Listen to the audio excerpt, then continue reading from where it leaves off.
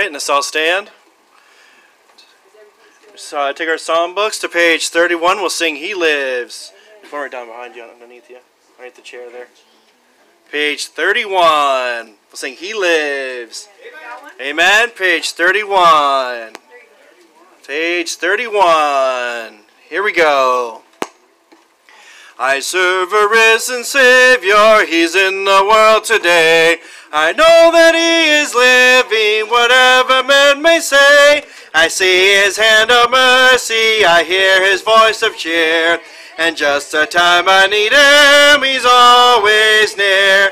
He lives, Christ Jesus lives today. He walks with me and talks with me along life's narrow way. He lives, salvation to impart. You ask me how I know He lives. He lives within my heart. In all the world around me, I see His loving care. And though my heart grows weary, I never will despair. I know that He is leading through all the stormy blast. The day of His appearing will come at last. He lives, Christ Jesus lives today. He walks with me and talks with me along life's narrow way. He lives, salvation to impart. You ask me how I know He lives. He lives within my heart. Rejoice, rejoice, O Christian, lift up your voice and sing. Eternal hallelujahs to Jesus Christ the King, the hope of all who seek Him, the help of all who find. None other is so loving, so good and kind. He lives, Christ Jesus lives today. He walks with me and talks with me along life's narrow way.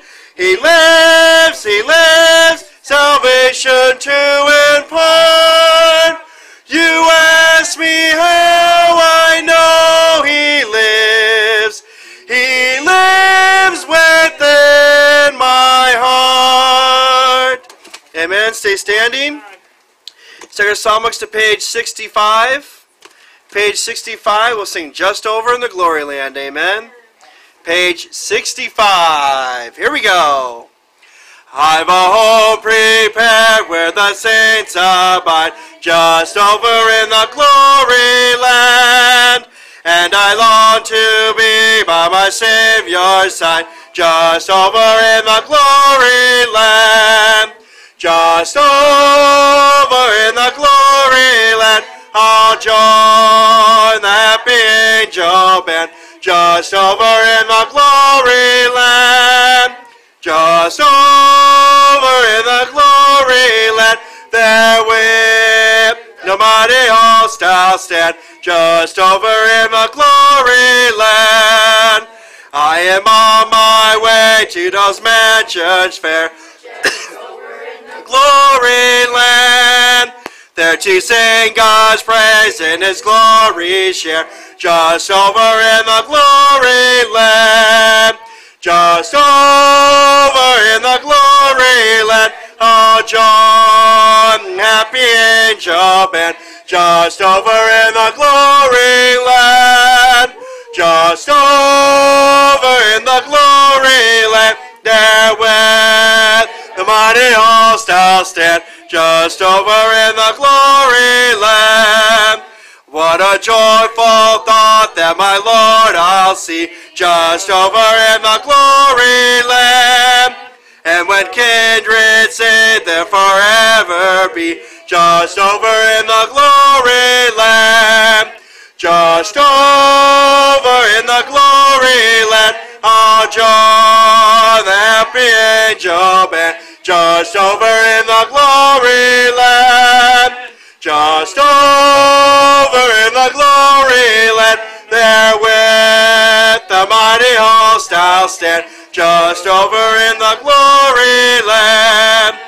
With the blood was strong, I will shout and sing. just over in the glory land. Glad hosannas to Christ the Lord and King, just over in the glory land.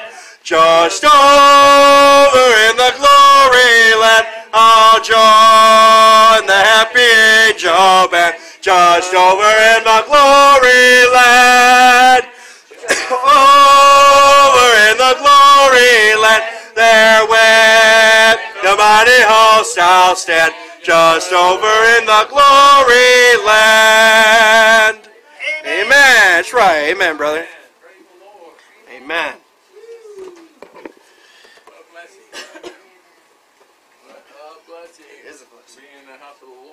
Amen. Not every day you get to be in the house of the Lord. Amen. And there's not everybody who wants to be in one. Amen.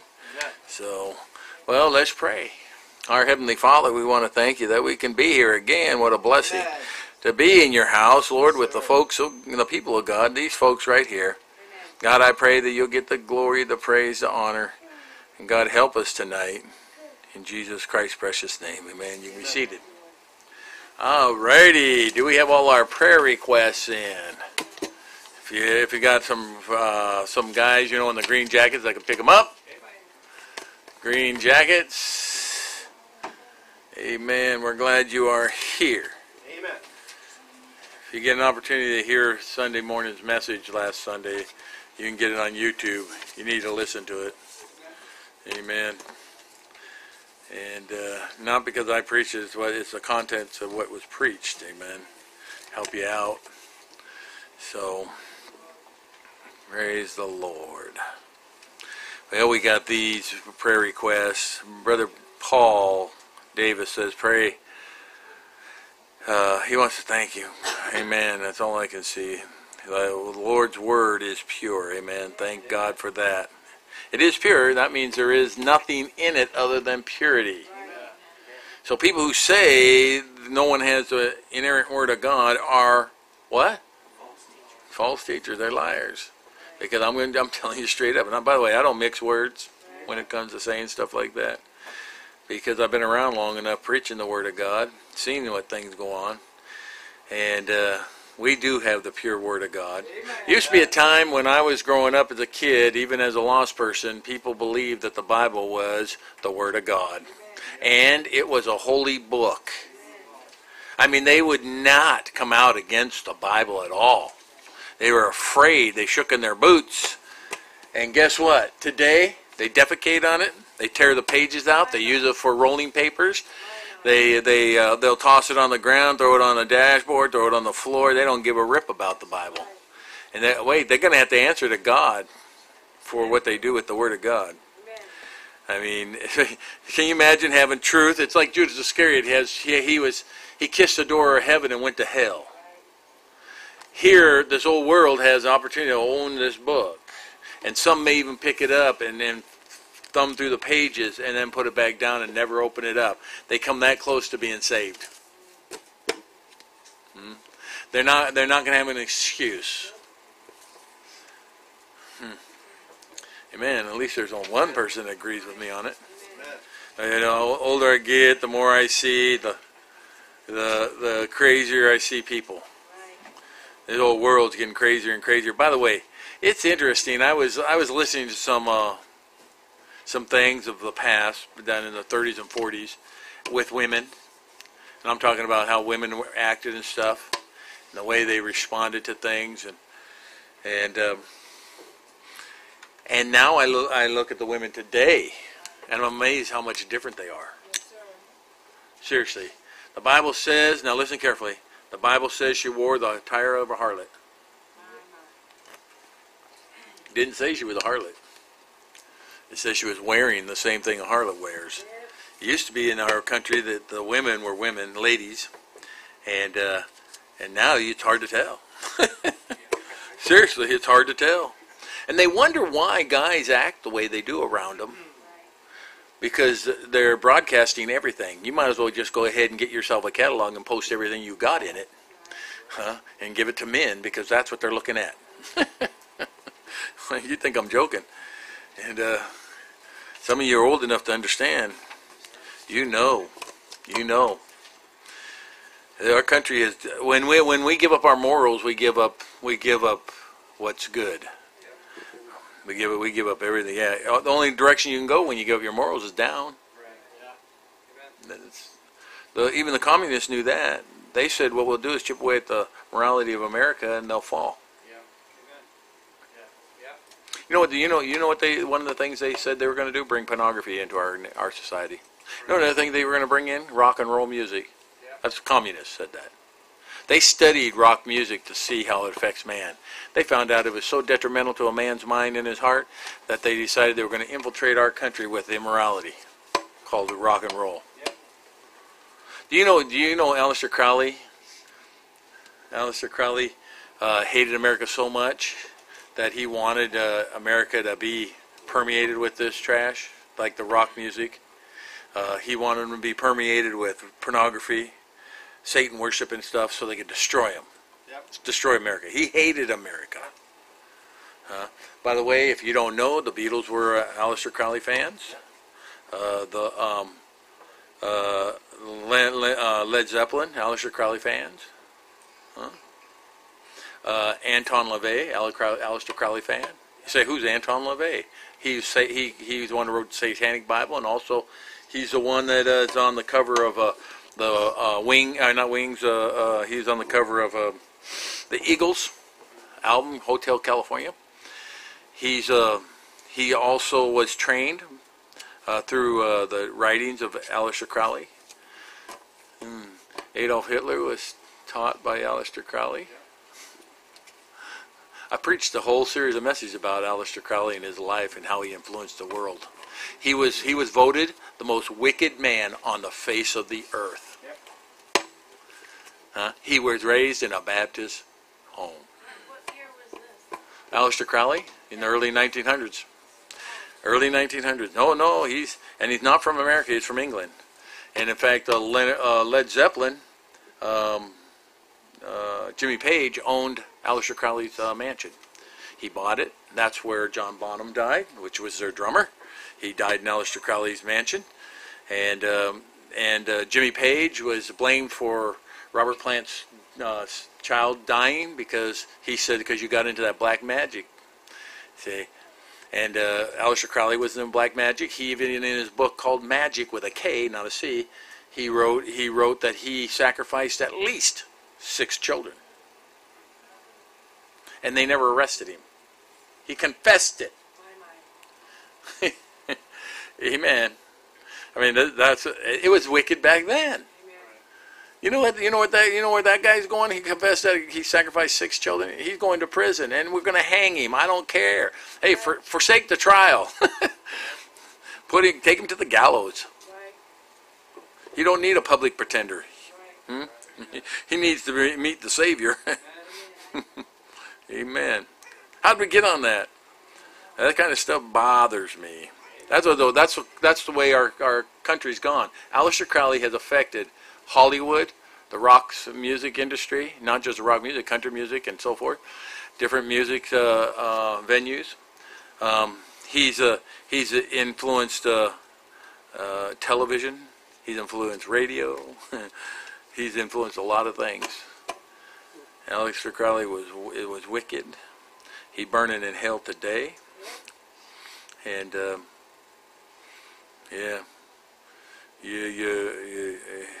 it's too bad. And a lot of people, in fact, the Beatles sang about him. Amen. And Beatles came and took America. America was ripe for the picking because they just took Bible and prayer out of school. Beatles came in right after Bible and prayer was taken out of school. You guys don't remember that. I remember it. I remember them prophesying, so to say, in the newspapers, Beatles are going to infest America. That was the title, Infest America. So everybody thinks we're going to have these Beatles are going to come from like Africa or something. They're going to fly over here and destroy our crops and everything. They didn't know that was the name of a rock group. Got blindsided by it. And they did. They come in and destroy America. They talked about revolution. Even what was in Charles Manson, Helter Skelter. I mean, him and Beatles clicked on that. You guys, you don't know much about Charles Manson. That guy is one wicked dude. He looked like the devil, I'm telling you. That guy was wicked. And doing the things he did. He said he was going to, this is what he said, my whole goal was to get the blacks to rise up against the whites. Now, wait a minute, what's happening today? You think the devil's tactics have changed? He's trying to get people to look at the color of their skin instead of like what Martin Luther King said, the content of the character. That's the way it's supposed to be. Wasn't he accused of assassinating John F. Kennedy? Who? Manson? No. Now it's Sirhan. Oh, but that guy got released from prison. Did he? I didn't hear that. I don't know why he had been released. He murdered a senator. Huh? The running for president. Robert Kennedy. Yeah, he killed a senator in a kitchen of a restaurant. Amen. All those, you know what? It's a good thing I'm not the police. They want to talk about being radical. I'd save taxpayers a lot of money. I might go to jail, but I'm saving taxpayers some money. Amen. Guy looks guilty to me. I just saw him pull the trigger and blow the guy away. I guess it's time for him to meet his maker too. Amen. Yeah. He's got it down pat over here. Amen. Praise the Lord. So, how do we do? Paul, see what happens when you write a prayer request? Get everybody sidetracked. I can't believe it. With a pure word, that's what it was, a pure word. Because it's not pure in a lot of things that are done and said today. It says, thank you, Jesus, for saving me. Pray for the Lord to provide a way for him to get his teeth done according to his will. Pray for a unquenchable thirst for God's word. And pray for lost souls to be reached. Pray for leaders that God would save the Democrats. Amen. They do need saving. All for gainful employment, and 3 unspoken. Faith got to vote for the first time Tuesday. So took her down to the voting booth and took pictures. Had to take pictures so she could see she was voting. Amen. So praise the Lord. Mrs. Grissom says she got an unspoken request and stress at work. Pray for that. That goes away. Amen. For the Joiners, wisdom and health for both Mrs. Joyner, Dr. Joyner. He's got surgery on October. He's going to have surgery. They're going to without any indication of what do you call it? Canceling it. Right now it's a go. So pray for him and his surgery. Brother Tom Davis says, pray for things that go according to God's plan with who governs over all of us. Amen. Yeah, that's a good idea. That God's will be done and all that. What a mess this politics is. We used to have statesmen, now we got politicians. And their life for politicians. It was never meant for a politician to be in office for 20, 30, 40 years. There were 2 or 3 terms and that was it, and they were out. Most our statesmen were run for office. They weren't politicians. They run for office. After 2 or 3 terms, they went back to doing what they did before they became got in office. They went back to farming or whatever they were doing. Last time I ever heard of someone doing that was, believe it or not, Harry S. Truman. He didn't go and buy a house in, Martha's Vineyard or, the Bahamas or something and go retire there. He went back to Missouri, went back to live in the house he lived in before he became president. Little 3-bedroom home, huh? Because he was done with his political career. He was done. Can I ask you a question? Yes. In how you just, in your years of living, Mm-hmm. and how many people of your age group, Mm-hmm. they have a certain understanding of what a politician is. Right. Have you ever heard it being a fraud sucker? Politics? Oh, yeah. Politics, yeah. So would you put in the Poly means one. Tick means sucker. Yes, the bloodsuckers. Amen. That's about what they are nowadays. They're sucking the people dry of all their money instead of giving us the freedom and liberty we're supposed to have, what our Constitution affords us. They don't live in the Constitution. That's why I don't know why they're in office still. But I'm going to tell you something. We do have a militia. And when it comes time, I'm telling you, they say the strongest army on the face of the earth is the American people. Because they got more guns than any army. I see people selling those kind of things on the side of the road, just on the side of the road. It even has signs. Huh? What do you want? You know, and they got. Wouldn't that almost agree with Revelations, the Antichrist and the army will meet together in Israel? Well, one day, but see, everybody has to be against Israel. America right now is not against Israel. Say, everybody would have to be. America is for Israel. We're still for Israel. We got a president that's for Israel. In fact, Obama was against Israel. He hated Israel, and I think that's why we had so much judgment on our country in those 88 years. Had a lot of things happen, like Katrina and stuff. And they said, well, God has nothing to do with it. God has all the things to do with the weather. Everything to do with the weather. And so what I'm saying is once America turns its back on Israel, you guarantee we're linking with all the evils on this world, in this world. I mean, we're heading that way anyway, because look at what's happening in our country. Oh, Lord, come back. Amen. Seriously. Come back, Lord. Take us out of this mess. It'd be a great thing if all the saved will leave. By the way, one guy said to me, he got mad at me. He goes, this world would be better without Christians. I said, one day you'll know. Because God is going to call all the Christians out of this earth, and the world's going to find out what it's like without Christians. And they're going to find out it's going to be the worst time on the face of the earth ever in history. Things are going to fall apart. Things are going to, the Bible says the sun, the star, and moon drops from the sky. Amen. That would be a pretty fearful thing.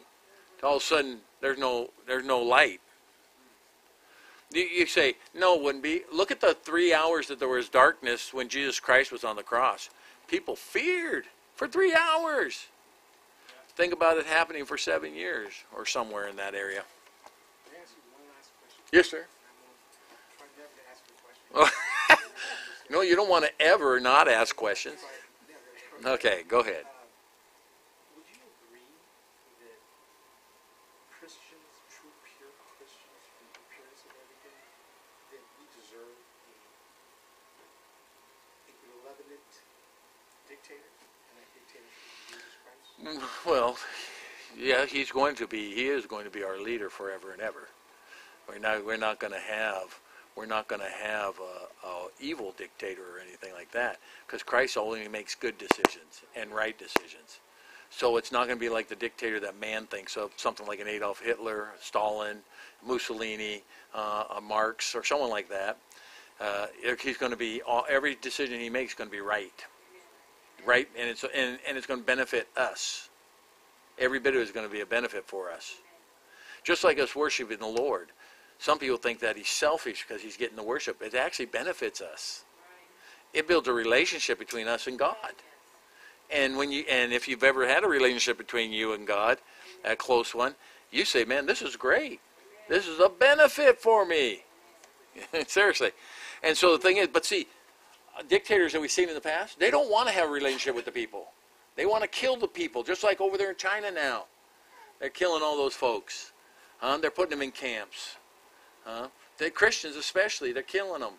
Over in the Middle East, they're killing Christians. They're crucifying them, putting them on crosses and crucifying them. They're putting them, I actually seen video, they put Christians in cages, pour gasoline on them, and then run gasoline back to where they're standing, light that, and watch it go towards that cage, and these guys can't get away, and they're frantic and panicking, and all of a sudden they burst into flames, and they watch them burn to death. And they laugh about it.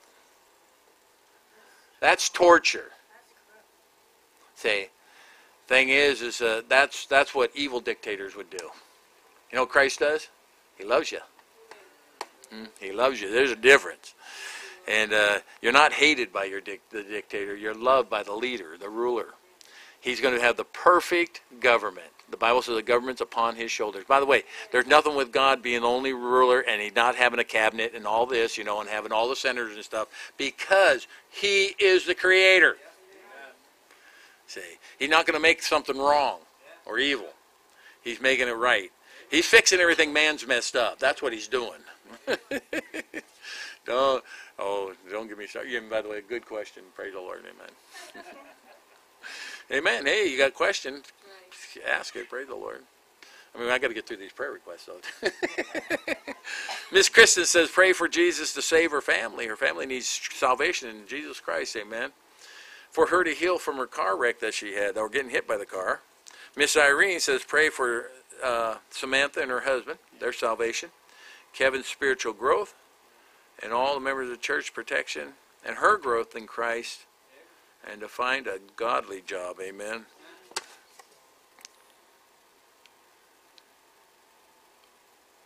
Oh, I guess he didn't, this isn't written all the way down, but I believe I know what he's saying. This is my son James. He says, pray for the new diet that Chow's on to fix the enzyme problem that she has and her health problems, and that help out. Amen. So pray for that. Doris says, praise the Lord, she's saved, and the love and mercy God's given her. Pray for Brother Art. He's got a test on his back tomorrow. Brother Art, a good, faithful man to church. Ever since this pandemic thing, he's been house-ridden. So pray for him. Kevin says pray for peace in his heart. And he's got an unspoken request. And for to love God and neighbor with all his heart. Amen. Well, he says amen. That's amen. See, you can't stop him. See, when you were pregnant with him and I talked, he'd kick you. So now he's not kicking you, he's just talking. Now he found out his voice works a whole lot better. Yeah. Amen. Faith says, pray for church kids' salvation. And pray for Fazio, the Luna, and the Rodriguez family salvation. For Jacob and Diamond to be adopted into our family. Leroy Sr., his health and spiritual, and Leah's pregnancy, that's Leah Karpenko's pregnancy. Maria's got an unspoken request, and for Faith an unspoken request. And pray for the Western Roundup to go well this next March that we'll have, this Western Roundup. Robert, it says pray for wisdom, knowledge, and understanding for him. Amen. Ronnie and Joanne says pray for Joanne's family back in the Philippines. Especially her mom and dad's health, and she wants to thank God for everything that he's given to them. Amen. What kind of request you got back there, buddy? Amen. And he learned that message from Jacob. You know what? I found a shirt that says "But God" on it. That's all it says, "But God." I said, I ought to get that shirt for Jacob so he can walk around, because he's always saying something like that. But God and God. And that's his message. That's all he says. At least hey, I had a preacher friend that says when they mention God or Jesus Christ's name, he says, I got something to shout about. That's what he says. So, hey, you say Jesus Christ. Amen. Praise the Lord. That says a lot. That's a mouthful. Amen.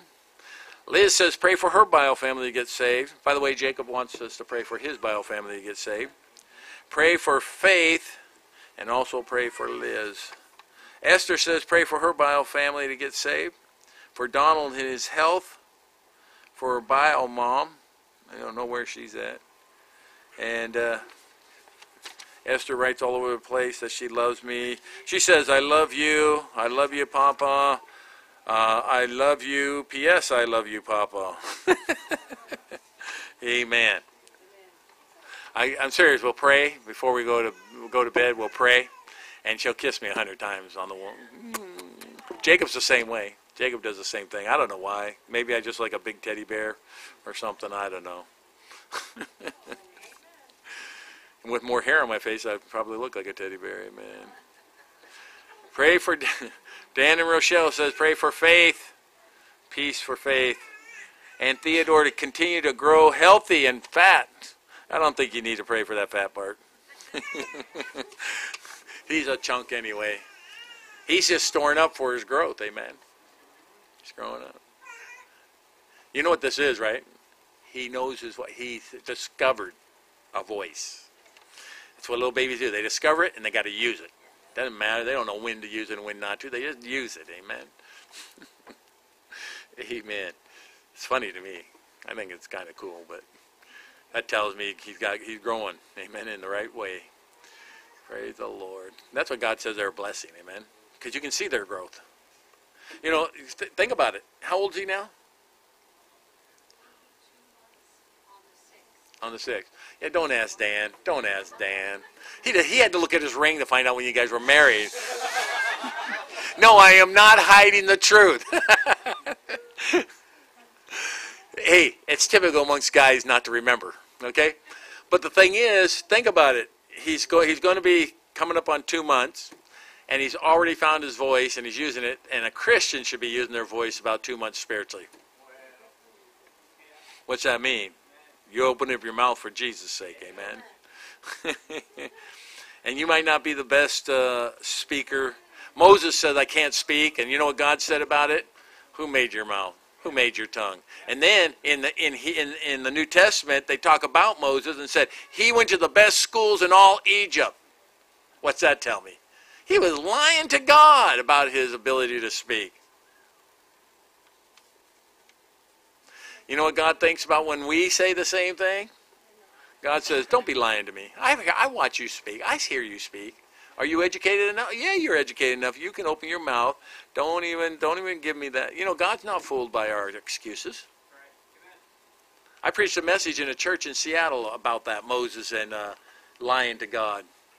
And God, every time he told God he couldn't do something or something about why he couldn't go into Egypt, God refuted it with a rebuttal. And Moses lost. He lost every argument. And I used the same arguments when God called me to preach. God, I can't speak. He said, don't lie to me. So you can speak. I've heard you speak. Amen. I said, I can't get up in front of people and speak. He goes, well, who made your mouth? Who made your tongue? I said, well, you did.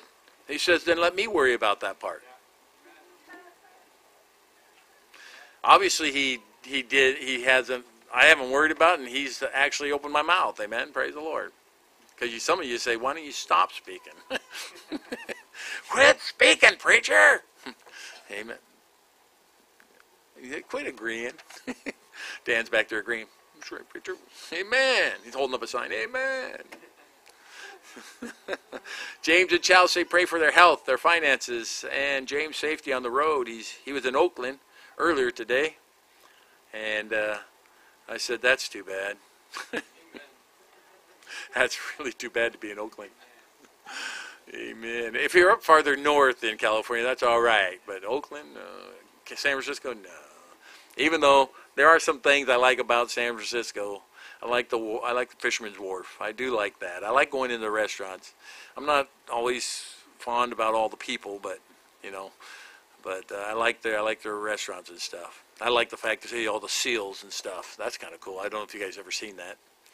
Now, where are you from, San Francisco, Henry? San Jose. Oh, you're north of San Francisco. Is it south? Isn't that the capital of California? No. It's almost an impossibility for us, but Lord, you say we can love and have the love of God. You say we can love our brothers and sisters in Christ, and that we should if we do want to prove the love of God's in us.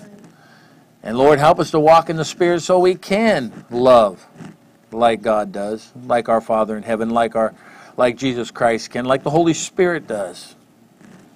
God, I pray, keep us from quenching or grieving the Spirit of God. And God, may we be sensitive to the Spirit as He speaks and as He moves. May we not quench or grieve the Spirit in this place. And God, we bring these requests before you. We mention all these requests. And God, I just pray that you'll answer them according to your will. And that you be glorified through it all. And God, I'm going to just give you some off the top of my head. I think of Jacob and Diamond needing to be adopted.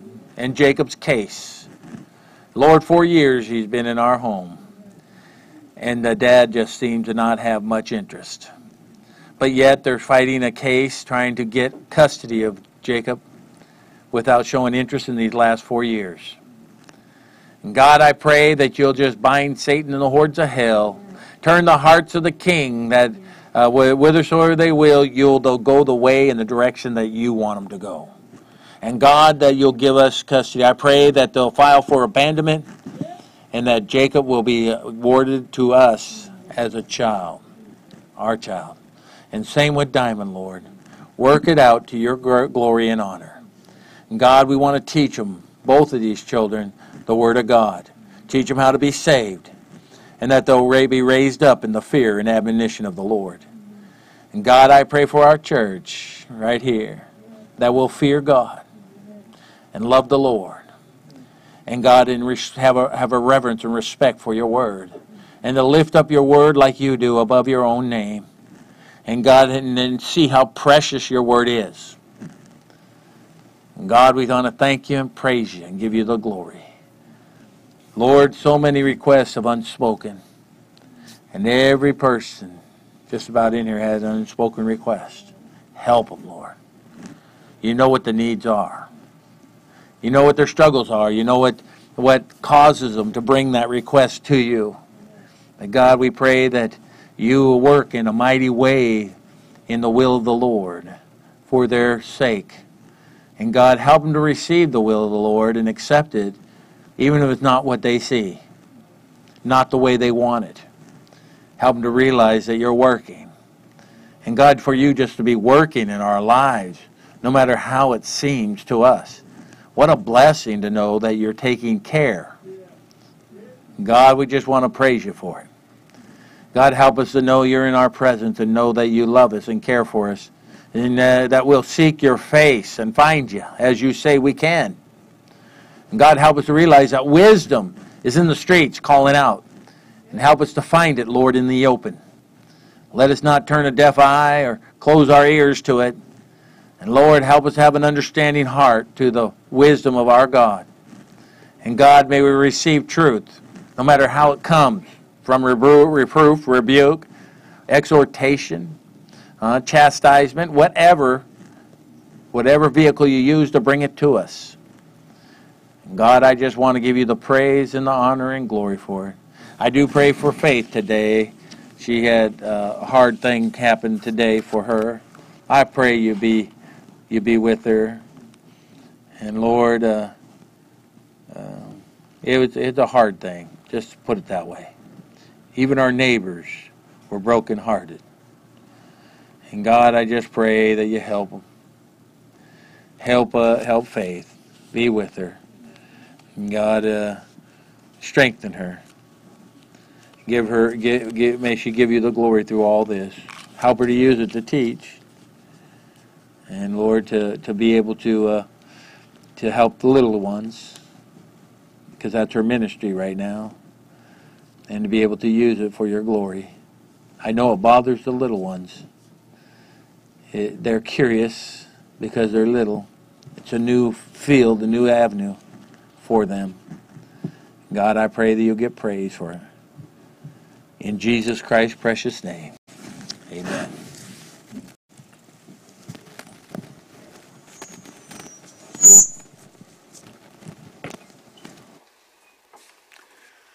Alrighty, let's take up our offering. Got the offering guys. Got one over here, got another one over here. Take up an offering, then we have singing. And you're singing? Amen, brother. Amen. Brother Dan. Dear God, I want to thank you for bringing us here in your house, Lord, to hear some preaching, have some fellowship later, Lord. We thank you for all the gifts and blessings in our life. We pray as we give a little back that it edifies you and builds your house, Lord. Thank you, and in Jesus' name we all pray. Amen.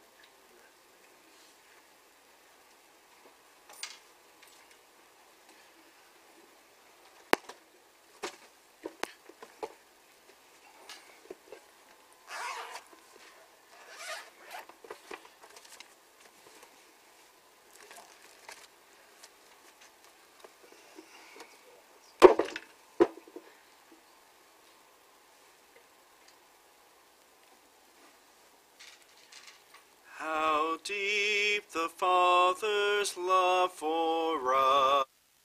How vast beyond all measure, that he should give his only Son, to make a wretch his treasure. How great the pain of searing loss! The Father turns his face away, as wounds which mar the chosen one bring many sons to glory. Behold the man upon a cross, my sin upon his shoulders. Ashamed I hear my mocking voice call out among the scoffers. It was my sin that held him there until it was accomplished. His dying breath has brought me life. I know that it is finished. I will not boast in anything, no gifts, no power, no wisdom, but I will boast in Jesus Christ, his death and resurrection. Why should I gain from his reward? I cannot give an answer, but this I know with all my heart, his wounds have paid my ransom. Seen this, kids?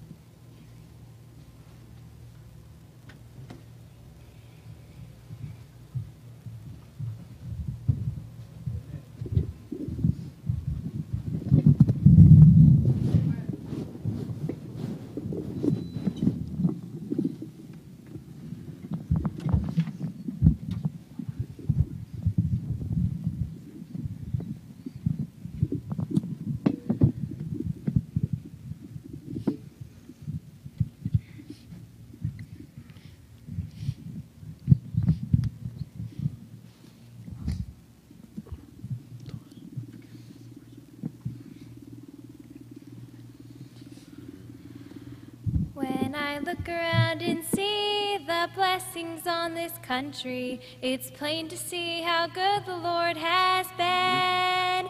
But I hear some people say, put that old black book away, and then I just remind them once again, it's just a book that saved me from damnation. It's just a book that cleansed me from my sin. It's just a book that founded this great nation, and it's our only hope to get it back again. They don't want God's 10 Commandments, they don't like my King James Bible, they don't care to hear what Jesus Christ has done.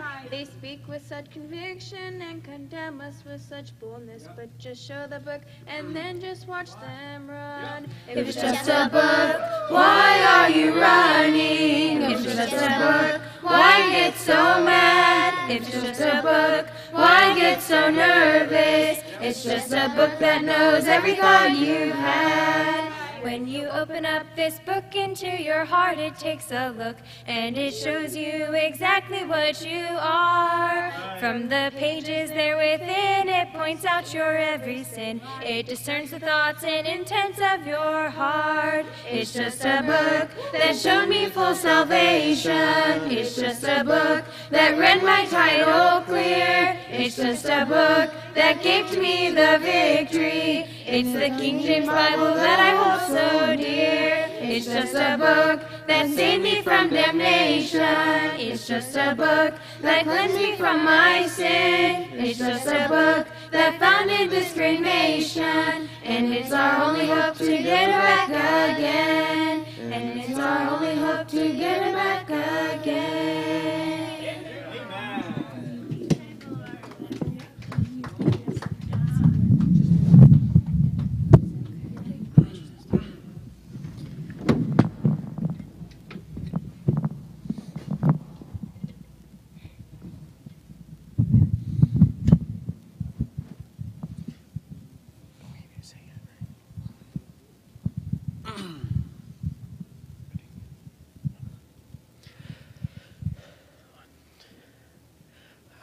remember the moment I can take you to the place where every burden was lifted, every sin was washed away. But as time passes by, Lord, if ever I fail to remember the price that you paid, remind me of the thorns you bore as a crown, the stripes that you bore, and the blood flowing down, the nails and the weight of my sin. Should a day ever come when I forget what real love costs, remind me of the cross. When I think of your mercy, how you love someone like me, I'm amazed by your goodness, and it brings me to my knees. But if life takes its toll, and it's not well with my soul, then Lord, take me back to Calvary. Remind me of the thorns you bore as a crown, the stripes that you bore, and the blood flowing down, the nails and the weight of my sin. Should a day ever come when I forget what real love costs, remind me of the cross. When the Son of Man, the spotless Lamb, suffered and died. Remind me of the thorns you wore as a crown, the stripes that you bore, and the blood flowing down, the nails and the weight of my sin. Should a day ever come when I forget what real love costs, remind me of the cross, remind me of the cross.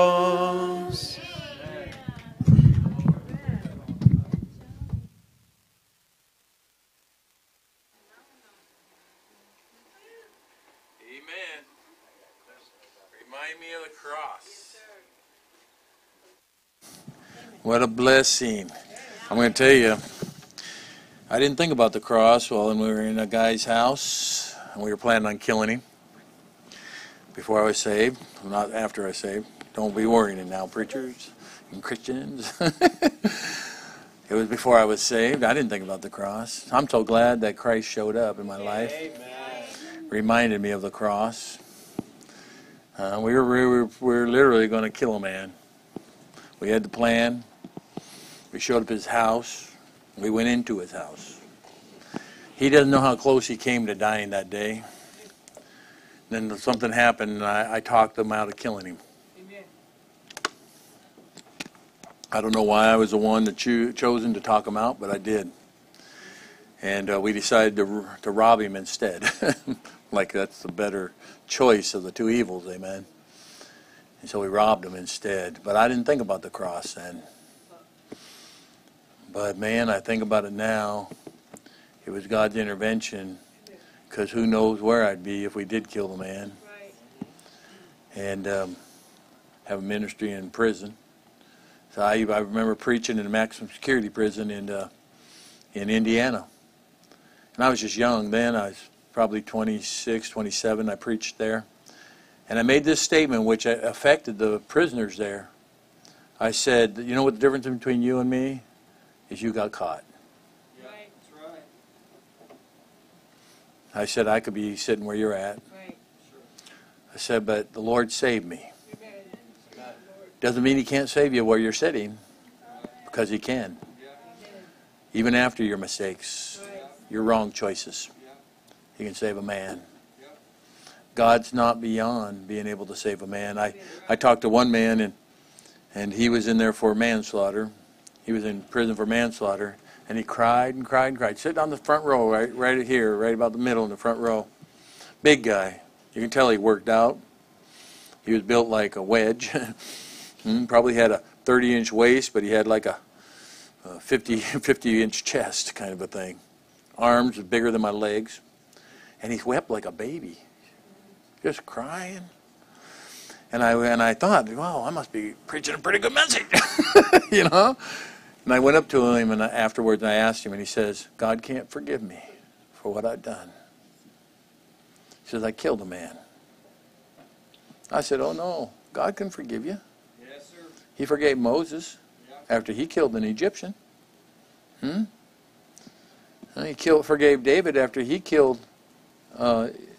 Bathsheba's husband.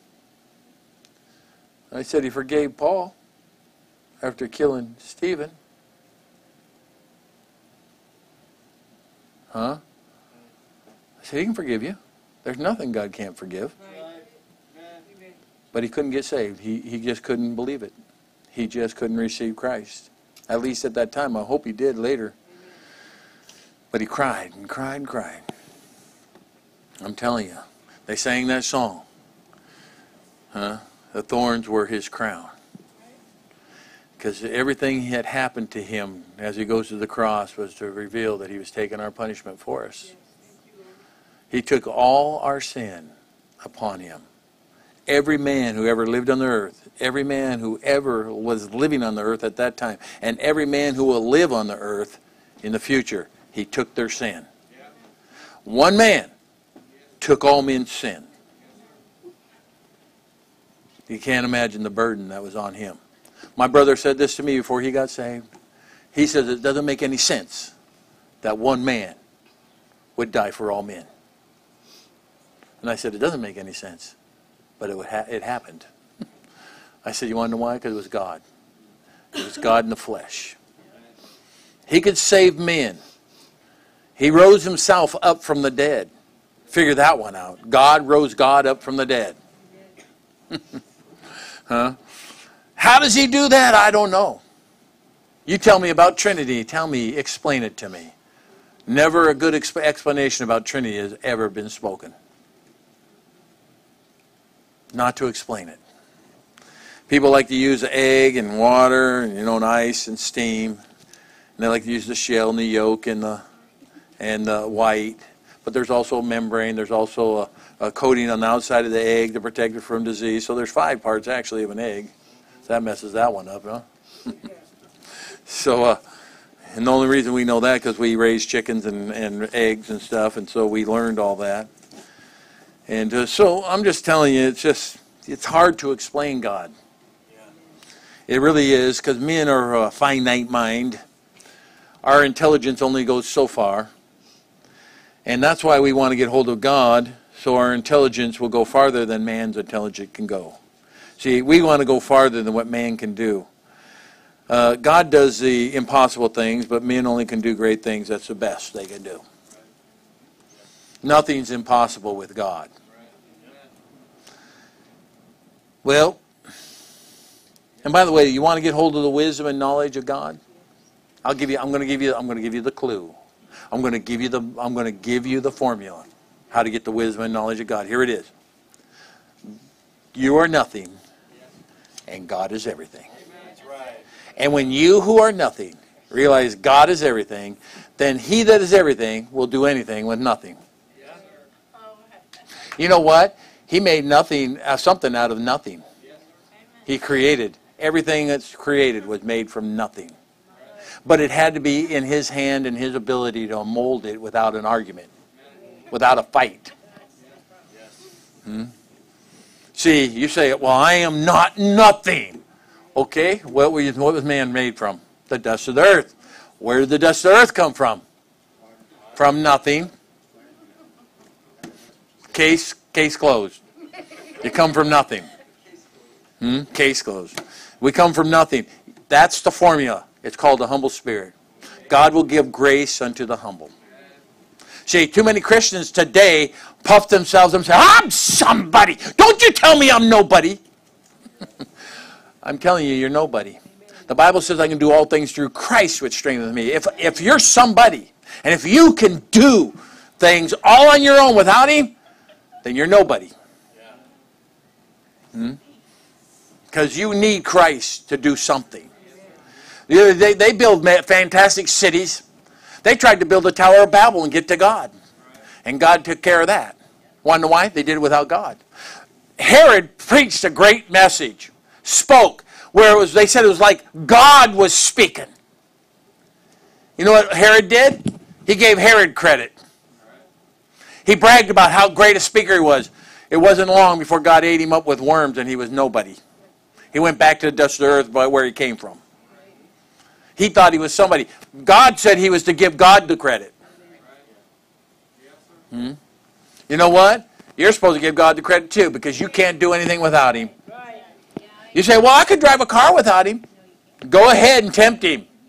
We'll see how far you drive that car under that semi. Or off that bridge. Or into the water. Off into a ditch. We'll see. You may be surprised at how often God's kept your vehicle on the road. And he held the tire together, the cords in the tire together, so that you wouldn't blow a tire and roll your car. I believe that. How many times he's kept your motor together in your car? I'm going to tell you, I was in Bible college. I had a 79 Pinto station wagon. Woo! It was my work car. I did construction out of a Pinto station wagon. I mean, I put ladders and lumber and everything. I mean, Rodney Martin, my doctor, would help me, and we'd have drywall. Now, I don't know what we were thinking. We have sheets of drywall on the roof of my car, that Pinto, and we didn't strap it down. Middle of winter, January, sub-zero, holding the drywall going down the freeway. Yeah, and it stayed on there, but our hands were numb when we got to the job. What were we thinking? But I was in Bible college. Car wouldn't start. I said, God, I got to get to work. How am I going to get to work? My car not starting. He says, pray over it. Okay. Lord, this car can't start. I don't know what's wrong with it. I mean, it's not even clicking. I mean, it's like it's dead, no power at all. And I said, you need to get it. Too wonderful for me, yea, for which I know not. Our Heavenly Father, help us understand what we'll hear tonight. May you get the praise, honor, and glory. In Jesus Christ's precious name. Amen. You can be seated. The way, it says, the way of a man with a maid. By the way, that does, sometimes it scratches your head. You get scratching and going, now why is that girl listening to that guy? I mean, it looks like he chased a Mack truck and caught it. And she's like a model. Like she should be on the front cover of some kind of magazine or something. I mean, she should be up on stage with lights around her. And she's listening, and she ends up marrying the guy. And you sit there going, now how did that happen? And then the handsome guy's, he's sitting there going, how come my wife isn't that beautiful? How come my girlfriend's not that beautiful? What's going on here? See? You can't figure it out. You don't understand. By the way, I'm gonna lay this down where the rubber meets the road. Men do not understand women. And every man would say, amen, preach it, brother. Park there for a while. We do not understand women. A woman, you'll say something to her, and she'll go, fine. Okay, what did I say wrong? What did I say wrong? Nothing. You said something wrong. She's just not going to tell you. She's not going to give you any information. She's not going to help you out. She's not going to get you out of your mess. She's going to let, my wife's going, amen. I know, I've been there. And I'm sitting there going, what did I do wrong? Why are you upset at me? I just said hello. It's the way you said it.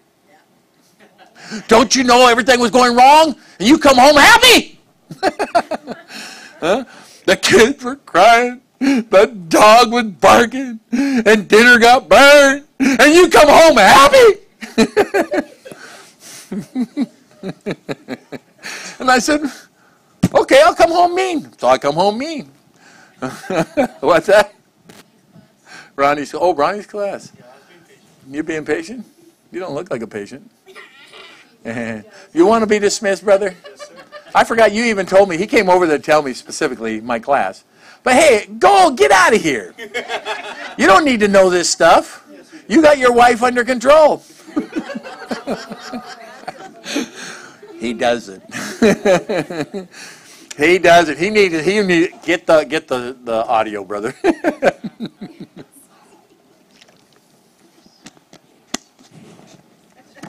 Everybody stare at her. Make her feel bad. But the thing is, we don't understand women. And so it says here, it says right here, a way of a man with a maid. By the way, the one who wrote Proverbs here, and I believe it's Solomon, wrote Proverbs here, he goes on, I believe that's why he says, yea, for which I know not. Huh? For, yea, he says here, yea, for which I know not. There be three things which are too wonderful for me, the eagle, the serpent, the ship, but yea, for which I know not. He's sitting there going, man, it's still a mystery to me. Now, wait a minute. If this is Solomon, he had 1,000 wives and concubines. Huh? He had 700 wives, 300 concubines. You know concubines aren't girlfriends. 700 wives. I figured it out one day. You would only see one woman. You see the one woman every 3 years. Huh? That'd be horrible. But the way the kingships was, there were some women you wouldn't see at all because they made the king mad. Or he didn't like you as well. And there were some that he liked better than he liked others. But the thing is still, he has 1,000 wives and concubines, and yet he says, this is a mystery to me. Huh? By the way, he started out bad.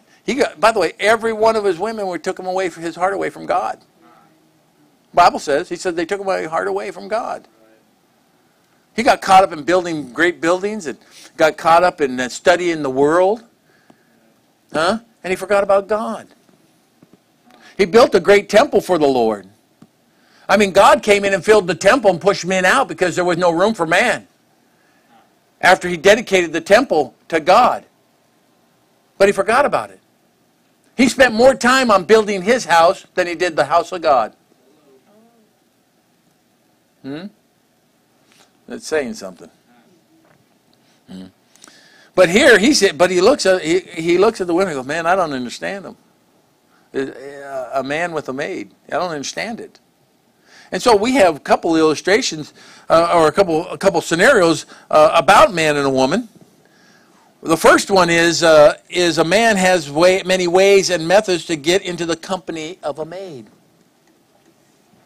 In a good sense. By the way, the sense should be this. Man seeks after God. The anointing of the Lord's upon him. That he's so in love with God that woman comes into his life and it doesn't become all his focus, where he forsakes God. Forsakes the reading, the praying, the church, the witnessing. He still does all that. That's most important to him. His wife is just a helpmeet in his life that's going to complete him. As one preacher says, a man's not completed till he's got a wife. And that's really a good statement because most men want wives. Most men. Nowadays, who knows now? Of course, they don't call them men. I don't understand. I've never leaned that tendency. Huh? I like ladies better than I like men. To me, I'm going to throw it out there for you men. If you think a guy's handsome or your guy's beautiful or whatever, you might want to come talk to me because I think they're ugly. I don't understand a woman thinking a guy's handsome. I don't understand it. Well, he's so handsome. No, he's not. What are you looking at? On the backside of it. She likes his wallet better. Yeah. There may be some truth to that in some lives, amen. Huh? But the thing is, a woman says, he's so handsome. By the way, that often gets you in trouble. When you think a man is so handsome. Because that's going to blind you to his character and his integrity. Or the lack of integrity and character. Because I've heard of many a girl say, but he's so handsome. But he's a bum. but he's so handsome. I don't care how handsome he is. Do you know he's going to look ugly like me eventually? Some of you guys saying, amen. I heard that. Amen, preacher. Huh? All of us when we were younger were handsome. I got a picture of Paul when you were about early 20s. Huh? And I do. Want me to show it to you? I got a picture of it. Karen had it, and I saw the picture. I go, that's Paul. When I first found out about a man on the internal. Because if he's got good character as a young man and good integrity, and the Bible tells us these things will preserve him, he'll probably, when he gets older, I'm not saying every time, but probably he'll be the same or even better. You better make sure you got the right man. Don't find a man that's athletic. Your athleticism disappears. It goes away. I tell people I used to run the 40 in 4.3, and I drive it in 4 days and 3 minutes. Amen. It takes a long time for me to go that far. Huh? I can't even get out of bed fast anymore. Huh? I used to run. I ran all the time. I don't even walk all the time anymore. Huh? I can't do it. Body's failing me. Feel it in the joints, muscles, internal organs. You start feeling all falling apart. The only thing that's going to keep you going, as the Bible says, it's going to be wisdom and knowledge and understanding. Find yourself a man who will be wise. A man knows how to get into the company of a maid. He can convey sentiments with her in the right manner. He can talk about the love of God and explain and convey those the message of the love of God to her. And that he will love his spouse the way God loves the church. By the way, that's what the Bible says the man's supposed to do. Love your wife like Christ loves the church. And he can explain it, and he better have a good explanation, not just saying that. Guys, I'm not throwing things out there so you have ammunition to conquer some woman. A godly woman. One guy come up to me, he said, "Preacher, pray for me a godly woman." I said, "When you become godly, I'll pray for you a godly woman." Look at it. I don't want God to waste a godly woman on you. I said, "I know you're not godly. You want a godly woman. Why would God waste a good woman on a bad man?" Men, if you want to be godly or have a godly wife, then you better start out godly and stay that way.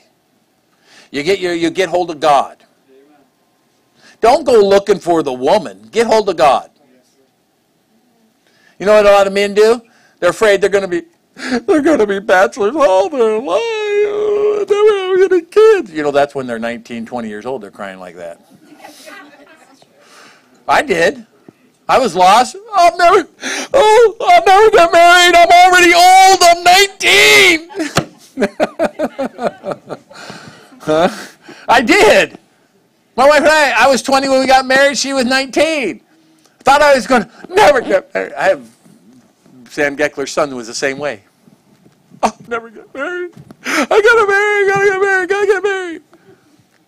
You know what we need to do? We need to get hold of God. And get to know who God is. Fall in love with the Lord and let God bring the woman or the man by. One guy said, a woman will find her mate and a man will find his mate in the will of the Lord. Amen.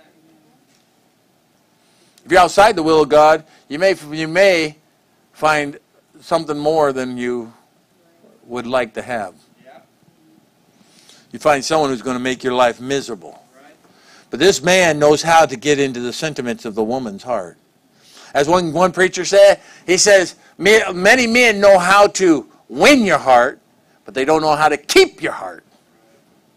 There's a difference.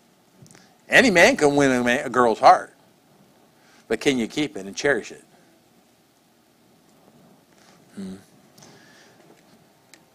But here, the writer of the Proverbs says, it's too hard. I don't understand it. He wins her sentiments. Huh? He conveys his affections in his heart unto her. He knows how to speak to her heart by his heart. Tell him what's going on in her heart. By the way, that is probably the biggest problem in a marriage is communication and being able to convey internal messages that's going on inside. Especially as you get older and married, and you're married for a long time, you just take it for granted. You just take it for granted. You don't convey your internal heart messages. Some of you don't even know what I'm talking about. Being able to bear your heart to your spouse, to your husband, to your wife. Why? Because it's, who can know it? It's a hard thing to know. How about this? He knows how to gain her love. And he looks at it, Solomon looks at it and says, it's amazing. By the way, Solomon had a lot of women. I don't think all of them loved him. He was a very wealthy person. Like you said, they looked at his wallet. They went into his throne room and looked at his treasure chest. He had queens and kings handing money hand over fist because of his wisdom. Queen of Sheba came and just unloaded a bunch of stuff on him. From gold to jewels to spices to animals to servants. She just said, here, this is all yours because of your great wisdom. Made him wealthy. And the women sitting in the background going, whoa, this would be a find. If we can just get hold of him and catch him, we'll have a great life. So what did he do? You know what Solomon did? He started building things for those women and giving them houses. Building houses for them, giving them palaces. Now he's got 1,000 people that he's responsible for, plus children.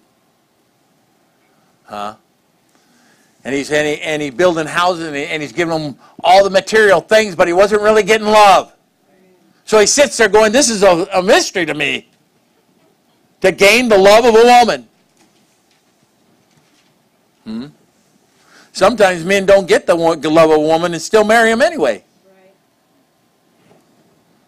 You know what the Bible says? That the older women in the church are supposed to teach the younger women how to, what? Love their husbands. That says something to me. Many women marry their husbands and aren't in love with them. That the older women have to teach the younger women how to love their husbands. You see, in many marriages, they stand at the altar and say, I love you, but they really don't mean it. Right. And they go to church, and the younger women are saying, you know, or older women are looking at the younger women saying, you know what, you don't live like you're not acting like you love your husband. You treat him horrible. Right. Here, let me show you how you're supposed to love your husband. And start training her, helping her out. By the way, younger women should be listening to the older women who do love their husbands. And listen. Because, you know, they may be telling you the truth. That you don't know how to love your husband. But here's a man, and he knows how to gain the love of her husband, or his wife. And it says, to obtain her in an honorable way of marriage. I mean, just like Joseph did, he was honorable towards Mary. Even though Mary was found with child. You know what he did? He didn't put her away. He had the right to, according to law. But he didn't put her away. You know what he did? He hid her from the public so that she wouldn't be ridiculed and protected her. Because he was told that she's with child, the Son of God. That child in her was conceived by the Holy Ghost, it says. And so he protected her. Can you imagine when they went to pay taxes? Wait a minute. Let me see this. She's having a child. You guys didn't get married right away. She was pregnant before you got married, kind of a thing. Now, what's going on here, really? Huh? But he learned to take care of his wife, even before she was wife. He was honorable. He obtained her in an honorable way. By the way, that is far and few between nowadays. Men being honorable, the chivalry they called it, where a man opens the door for a woman. I watched the young boys. They'll open the door. There'll be a dozen women waiting for the door to be opened. They'll step right in front of them and walk in. Close the door behind them. Are you kidding me? You know what I usually do? I grab that guy and pull him back and said, ladies first. I said, well, maybe you need to go in first. You're weaker than they are. Huh? I have done that. There's a verse in the Bible that God calls the men women. You know what he says? Israel was led by men who were like women. They led like women. No, he hits them hard. Emotional. Unpredictable. And that's what he called them. I read that and I said, look at it. So when I call them big sissies, I am being biblical. I look at a guy and say, you're a big sissy. God's over there saying, amen, brother. You're right. When I found that in the scriptures today. I was saying, look at that. I'll find it for you. I don't have it written down. I don't have it written down. But I believe it's in Isaiah. But he called it. He says, they're like a bunch of women. I'm like, whatever. I was going to write it down. I was going to show you. But I decided not to. Then God tells me to say it. So I did. So there you go. Bunch of sissy guys. Sissy girls. Why don't you treat the women like honorably? The Bible says you're supposed to treat them like the weaker vessel. If men would treat the women like weaker vessels, they wouldn't have no need for women's lib. That means the man would be treating them with honor. Not like doormats. Not like meat hanging on a hook. And you guys know what I'm talking about. Where their eyes bulge out of their head and their tongue drags on the ground. That's all they are to you.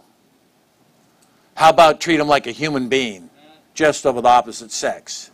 And God says that they're like a weaker vessel. That means they're fragile. A weaker vessel. You know what you do when you got something very valuable and it's very fragile?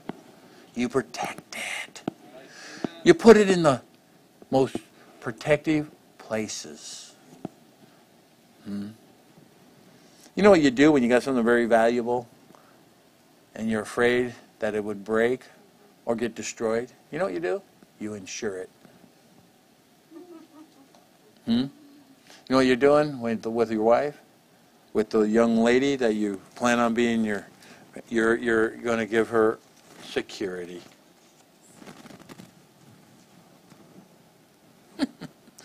Yeah, she's fragile. There's some women don't want to be considered fragile. I mean, look at them. Look at them nowadays. They don't. I got my hand slapped from opening doors for women sometimes. I just look at them. I said, I can press 250. How much you press? I said, I've had this mustache for 7 years. How long you've had yours? Praise the well, praise the Lord. Got off the message, didn't I? Amen. Here's another way. Man has many ways and methods to get into the company of a maid in a good manner, but a man has many ways and methods to get into her company in a deceiving manner also. He can deceive her. Oh, I love you to the end of the world. Yeah, right. When a guy says, I'll love you forever and ever and ever, how does he know? How does he know? Is he a prophet? Can he foretell the future? He doesn't know love himself. Yeah, that's right. Most men don't. Most men know lust. Especially the way we've been taught. By the way, on the side the women have the women's lib, men have everything else that destroys their moral character, like pornography. Huh? So that's how they're taught. That's what a woman is all about. Huh? Playboy and Penthouse and all that has done horrible damage. Not just to men in general, but to the church. Internet's done horrible damage to the church. Can I share one thing with you, Pastor? Oh, no. Yes. You said you weren't going to talk anymore, but go ahead. This is really important. Yes, sir. I Wired magazine Mhm. in 2017. You'll see it. If you just pull it up, but it's an article that's called "The Parent's Trap." Mhm. And in the first paragraph, it talks about Pornhub. Right. And Pornhub having had 92 billion hits in that year. Mm. Now, There's not that many people on the it face of the It earth. would take someone 3,500 years to look at every hit. Right. I mean, for every second, it's 3,500 years. Right. They would have to take the number of seconds and just for 1 second just hit it one time. But when somebody goes in and hits a site, they're going to look at it for more than 1 second. Yeah. So you can imagine what's going on out there in society. Yep. Like I say, 85% of websites are pornography, and they have sneaky ways to get you into it. They hook cookies onto it, and the cookies that they have, you'll be going to Amazon buying something. Cookies be on the web, go over attached to your Amazon, what you're going to buy, and then it takes it over to their site, tells you you accessed it, and bring it back to your site. And then you start seeing all these sites coming up, and you're going, what is going on? That's because it's been told that you access their site. But see, the whole purpose of them doing that is to get you interested. And little young boys. And what happens, and the ladies are being punished for it. Because the men have wrong ideas. And now the ladies say, I want to have a godly relationship. I want to be a mother. I want to have a good husband. That's a good father. And, a breadwinner, a man with character. And she ends up with some guy that's in the night time and, in darkness. And when she's not around and blah, blah, blah. And he's surfing the net and watching his pornography. And, by the way, all this stuff, I noticed something about Hollywood. They got all this new rating stuff. It's G, PG, PG-13, 14 plus, 16 plus, 17 plus. My kid said, what's that all about? And I said, that means you can't watch it ever. That's what I tell them. You can't watch that ever. So why? Because they have to rate it for an age group. By the way, how can they say every 13-year-old can watch this? Huh? Is every 13-year-old the same? You know what they're doing? They're hurting marriages. Relationship between man and woman. What they're doing is they're teaching men to be deceitful to their wives or future wives. And a godly woman will see this man. And by the way, I've seen this. Godly women do this to men. Or men do this to godly women. And say they love them, say they'll serve God to the end of the earth. Hey, we're going to go into the ministry and everything, and next thing you know, the husband leaves the woman. After he's tired of her. He gives her 3-4 children, she's all by herself, he dumps her. Man, what's happened to America? When I was growing up, a man and woman living together was unheard of without being married. Having children out of wedlock, they had homes for people like that. We had one in our neighborhood. I used to be the paper boy. I used to deliver papers to that place. I knew what it was about. The women would get pregnant as a teenager, and they'd be shipped off to that place, and it was like a hospital, and they'd stay there till they had the baby. And the baby would go up for adoption. The parents usually didn't want the baby because it was out of wedlock, because that was the morals of our nation at the time. But now the morals of God, that if you see that being wrong, you're wrong. They're calling evil good and good evil. And God says, woe unto them that call evil good and good evil. And so men sit there and talk this woman into having children with him. Talk this woman into marrying him. And then dumps them on the side of the road. And then the woman's brokenhearted and the children are brokenhearted. He just breaks his life all apart. Breaks all these people's lives apart. Affects them for the rest of their life. I'm just telling you. It's horrible. And children without parents, without fathers in the home. The statistics show that the children are better off if there's a father in the home than if it's just a mother raising them. Because mother, as hard as she tries, she can't be the father. She tries. She works a job. She's going to have to usually to raise those kids, to bring them up and to pay the bills. And the thing is, it really ruins everything. Ruins what God's plan was.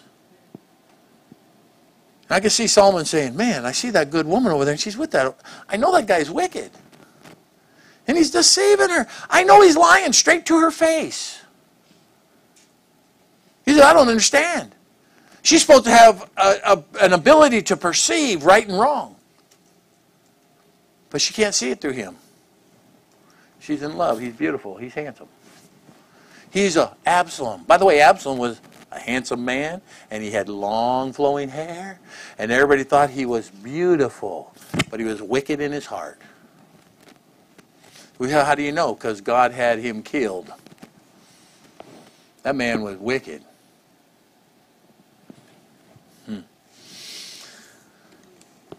How about this? He gives her a decoy. What does that mean? You ever go duck hunting? Put ducks in the water, wooden ducks, to bring other ducks into the water so you can shoot the ducks? What's he doing? He's saying, let me tell you, I'm gonna be a rich man, and before I'm 30, I'm gonna earn my first $1 million. And she says, well, that sounds like a good plan. It sounds like you got your life planned out. You know, I'm going to go and do this, and I'm going to go and do that. You know, I'm going to be a hard worker. I'm going to get into construction. I'm going to have my own business. She says, that's a good plan. You know what she's doing? She's setting up a decoy. Or he's setting up a decoy. He's trying to get her to believe something that's not true. You know why those ducks come and fly into that water? And they whack, whack, whack, whack, whack, and they land there. Bam, bam, bam! They're all dead. You know what? Those wooden decoys aren't dead. They're fake. They told him that this was a safe place. It wasn't a safe place. Huh? Amen. You know what the wicked man does with the maid? He draws her into impure and unlawful embraces. You say, what do you mean? 1 Corinthians chapter 7. It tells us that it's not right for a man to touch a woman. When you're not married, you're not to touch them. You say, well, what about holding hands? No, isn't that touching? God didn't. Excuse me. God didn't. There's like a force field here, you know, Star Trek. Huh? I used to watch Star Trek when I was a kid. Sci-fi. Huh? What was I saying? Yeah, not right for a man to touch a woman. By the way, it hasn't changed. Touching her hand, touching her leg, touching her back, hugging her, touching her face, touching the top of her head, back of her head, touching her ears, touching her lips. And you go on from, I don't want you to go on from there, but you can imagine what's happening. Bible says that there's danger in all that. By the way, it leads to something else. Touching in ways, as I said, unlawful embraces, impure. And some of you have already practiced it. You need to not practice it ever again until you get married, till you say, I do. I used to have teenagers say this to me all the time. But preacher, I plan on marrying her. I said, then don't touch her till you marry her. But I plan on marrying her. But your plans can change before you marry her. Would you not agree to the maybe problem with that because of body fluids? Oh, yeah. Yeah. You know what? And they're not doing anything about that. They're promoting it. Don't even get me started on that one. I was reading up about that this week. I said, man, they're promoting impure sex and all that. And they're saying it's okay to continue to do that. But that would be, you'd be spreading coronavirus then. You might as well spread HIV and everything else. This world's crazy. And they're thinking, the best way, as Ronald Reagan said, and he got it right from the scriptures, abstain from sex. Abstain from it. Yeah, fornication, that's right. Yeah, abstain from it. I'm going to tell you something. We'd be a lot better off if we did that. And by the way, when your kids are little, parents and future parents, when your kids are little, put the fear of God in them so they won't do that. They say, oh no. Man, the guys used to always get me fired up. I was preaching to teenagers in Chicago. They get me fired up. They go, preacher, what about 1 Corinthians chapter 7? What do you think about that? Always bring it up because they wanted to see me get into preaching about it. And I tell them what it is. And they said, what about you and your wife, preacher? I said, well, let's read on. It says it's okay if you're married. Why? Because you're married. You made a vow. You're saying, I will be with this woman, I will be with this man forever. You got under the marriage law.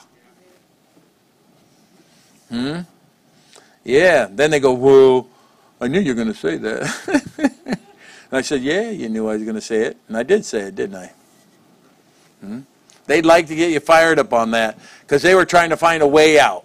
Right. Even teenagers in church. Amen. Another thing a man will do in an ungodly way is design private and secret ways to commit fornication with her. He'd find a way to be all by himself with her. Ladies, watch out. That's why we believe in courtship. Because you can't be alone by yourself with him. We believe that you have someone who courts, who is a chaperone, who'll be with you and have his eyes on you. It's called accountability. We know what my preacher used to say, I don't trust my kids. Why? Because they're made of flesh. Your flesh can all of a sudden rear up on you, and you can desire things that you shouldn't desire, and you not even know you're going to desire them. A chaperone will help put that end to that. I tell people, you're going to have a chaperone? Guess what? You're also going to feed the chaperone couple when you go out. You go out to a restaurant, that chaperone's with you. I've done that. I was chaperoned couples going out. Guess what? My requirement is that you're buying my meal. Say what? You want a quarter, and we believe that you need to have a chaperone because you're not trustworthy. And she's not trustworthy. You guys both get alone. You're going to start, especially you get in the dark, get in the secret places, things are going to happen. Yep, that's right. When you're younger, you say, well, just stay out of my business. When you're older and you're a parent, you're saying, get out of his business. Get away from him. Get away from her. All of a sudden, you see it different when you're a parent. Like one guy he stole his wife, so to say, his future wife. He did things to get his wife that made people mad. And then he had a daughter. And now he says, any dirty dog, fox, try to get into my house and take my daughter, I'll kill him! Your mindset changes. Well, you need to have that as a young person. Remember that girl is another man's daughter. That girl is a mama's daughter. That girl is loved and protected by the parents. So don't violate that. If you think of violating that, you're exactly what I'm talking. You're a deceiver. You ought to come the right way to get yourself a wife. And God will bless it. Look over in Romans chapter 30, verse 20. Isn't that kind of interesting that he puts this verse right after this? It says, in the way of a man with a maid, verse 20, such is the way of an adulterous woman. She eateth and wipeth her mouth and saith, I have done no wickedness. You know what they did? That's saying? I done it in secret, you didn't see it. I done it in secret, you didn't even see it. So it wasn't done. Hiding my sin. By the way, ladies,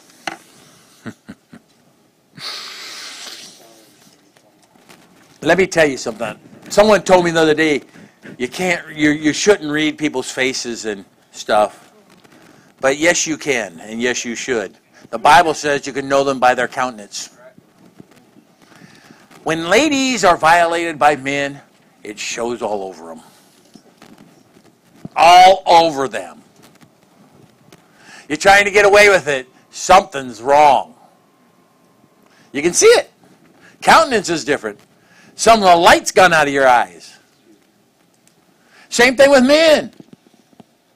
I had someone come in my office one time trying to convince me that nothing was wrong.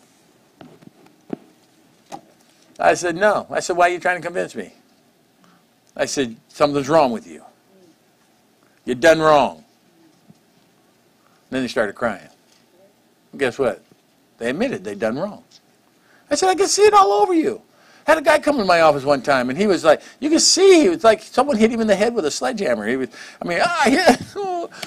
His countenance was gone. And I said, what's wrong with you? And then he started unloading everything that happened. I said, I knew something was wrong with you. You can see it. I'm telling you, God reveals by a man's countenance. Huh? You can read in Proverbs 9:17 and Proverbs 7:13 through 23, and you can see about the people doing things in secret. The husbandman's gone. He's gone on a long journey. I got my bed all made. Aloe and cinnamons, and, my bed's all made. Just for in secret. No one's going to know. I always, when I read that, I always think, you may have it on the calendar when the husbandman's coming home, but he may come home early. Huh? You think you're going to get away with it? There is one husbandman that's watching all the time. His name's Jesus. Amen. You ain't getting away with nothing, neither am I. Huh? Be sure your sin shall find you out. Be not deceived, God is not mocked. Whatsoever man soweth, that shall he also reap. Huh? Through all this, guess what? We have the man, his name's Jesus, and we are the bride. And how he gets us is the right way. There is another one, another God, small g, who tries to get us the deceiver's way. Trying to take pure people who are trying to follow God, and he comes in and deceives them and says, look at what I have for you. Look at the glitter of all the world. Look at the fun they're having. Those are decoys. Until he gets you in amongst the decoys. And then he pulls out his shotgun. Boom! Mossberg to the head, amen. Blows you away. Relative, though, to the music people listen to, the movies they watch, even though, like myself, I'll be honest with you, I listen to a variety of genres of music, and I just like the sound and the vibration. In terms of the lyrics, there's some of it I like and some of it I don't. So Right. I screen it out. But it has a lot of effect on the person. It's not whole. That's right. Because the Holy Spirit will basically allow you to move all that to the side. And if you can move all that to the side and give yourself a chance to grow without all that, you'll have a chance to have a conversation with God someday. Yeah, and here's the thing, and with the music you're talking about, because I used to be into rock music and all that stuff, you got to get rid of it. You got to put it to a side and replace it with something that's good, so God can speak to you. Because you got to put in, and I've taught that here. You got to put in music that has more melody and harmony than rhythm. Because here's what it does: rhythm feeds the flesh, the harmony feeds the soul, melody feeds the spirit. See, the music the kids sang tonight, and Ronnie sang, was melodious music to draw the spirit, to have your spirit speak to his spirit, so that when you hear the teaching and preaching, you're awake, you're alert. See, if I feed the flesh and everybody gets fleshly, you lose them. They won't want to hear the spiritual things. Why? Because the flesh can't handle the spiritual. It's too much for them. It's too tough. It's hard. It's boring. Because listen to this.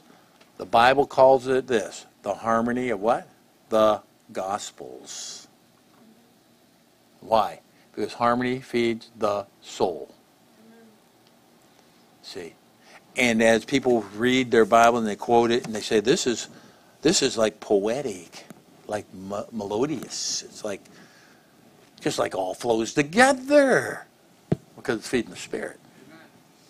Teaching the Spirit. Say, yes? Amen.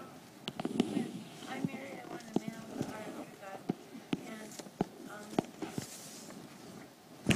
first he came to the church, and it's gospel tabernacle, and I was a youth minister in my 20s, and in the 80s, and my ex-husband made me throw all my music away. No music and no television and we have 3 daughters. Mm-hmm. And we taught them the Word of God, and we read to them the Scriptures. Mhm. We sang psalms and hymns, and when they go to bed, and I was in the choir, and I sang, so they're always in practice, but I would sing godly songs. I know hundreds of godly songs. Mhm. And I would sing and rub back and sing psalms, Mhm. different psalms and different hymns, and I would just sing and sing and sing to them. Right. And so it's all in their spirit, Mhm. and so they know that spirit. So when they hear another spirit, they know it is not Mhm, God. mhm. There is a difference. If you've never heard a good thing, if all you've heard is gunshots, Right. people on drugs, people, that's all you see Mhm. in violence, you think that's what everybody does. That's how we do. The only blessing about amongst the being amongst the darkness is when the light shows up. It's brighter than it's ever been, Amen. because the light is always brighter in the darkness. Amen. And what I mean by that is you can have a example. We put that addition on our house, bathroom, and everything. And when I put a night light in there. Without that night light, it is dark in there. But that night light comes on, and it's like a 3-amp bulb. It's almost like an LED little bulb that you would see, one LED bulb on one of these televisions. But it lights up that whole room when it's on. See, it's bright, but you wouldn't be reading by it.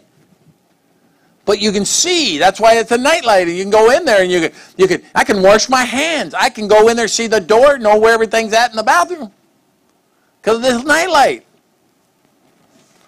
See, light is brighter in the darkness. Sure, that's what it killed me when I was in prison, is that we get different levels of news.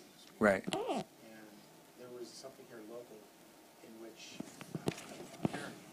parents had your child, and they had their security set now to where they believed that the security was low enough to protect them. But the child started crying to his mother and father, saying he was spooked. Right. And what they found out that there was, through their monitoring system, and because it had audio and video capability, someone had plugged a app that attached to their system. He came and started talking to a microphone. Oh, really? To a little kid. And so he started screaming. And when the parents came in, they basically said, now people can come in and look at your home and in your home, your television, Right. and all your cameras. Right. And they've gotten that far. Mhm. I mean, so the best thing that the FBI, they did their investigation, so the FBI started basically saying that if you have a flat screen TV of sort, to put electrical tape over the camera, Right. TV, Right. so they can't get in. So Right. Everything's being seen now. All right. Even a lot of TV now, they can see through the screen. They're like a two-way mirror.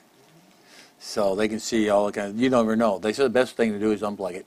And they back it up. Take all the power away from it. Back it up every Yeah. time. And now everything is Wi-Fi. Everything. So they don't even have to have wires hooked up anymore. They can. I know, it's evil, it's wicked, but back to the point about the maid and them. But we see the devil's always going to try and get you out there. He's going to try to take you away from Jesus Christ. And you got to be wise, discerning. You got to know what's right, what's wrong, and it's best you stay away from as much of this world as you can. Really is. It's the best. And because this world the Bible says two things about the world. One is there's no good in it. And the other one, it's all evil. That's what God says. So you got to be alert to that. It's like would you eat decon rat poison? It's 99% weed, 1% arsenic. Well, that's what the devil's going to offer you too. He's going to say, look at all this good stuff. Oh, don't worry about that one little bad thing over there. I tell him if the devil can get a toenail in, he's going to get his whole foot in. Huh? That's what he's working on. Huh? Eventually he'll be inside. The Bible teaches us that you give place to the devil. And my response to that is, and he'll take his place. See? You go ahead, open the door to him. He'll come in. Hey, he's not shy. He's waiting for you to open the door. And I'm telling you, It's a wicked, wicked world we live in. And look at devil's all evil, the Bible says. There's nothing good in Satan. Nothing. He's failed. He's a loser. And eventually God's going to cast him in the lake of fire, and they're going to be the greatest shout that we've ever heard. Everybody's going to say, no longer can he touch man. Man is free. For sure. There's no more our flesh, sin, nothing can bother us. What the world is looking for is what Christ has offered us. Amen. The world's looking for it. They want that utopia kind of life. Where everything's going to be just joy. Well, let's pray. Our Heavenly Father, we want to thank you, Lord. Help us, Lord, to understand what we heard. And God, I pray that you get glory from it all. Help us not to be taken by the pleasures of this old world and the glitter and lights, deceptions and the decoys. And God, help us to realize we belong to Jesus. We're bought with a price. We're not our own. And you mean no harm to us. You only want good for us. And we thank you, Lord. Use this time, Lord, especially these young people. Oh, may they make commitments to say, I will be sold out to Christ. And do all I can to stay pure. And God, boy, we need some pure Christians, pure teenagers, clean, pure, undefiled. We need some adults to be pure and clean and undefiled also. God, help us. Keep these children from getting caught up in the things of this old world so they don't have to battle it all their life because they've got influenced by it. God, many of us older Christians can tell us that we're fighting and fight often the influence the world had on us. Thank God for Jesus and his mercy and grace to help us. Thank you for your goodness and mercy that follows us all the days of our life. Lord, we praise you for it. Your heads bowed, eyes closed. A few people are praying. If you feel the Lord is leading you to pray, this is the time to do it. I don't know, something might have been said that's brought to your attention that you need to deal with.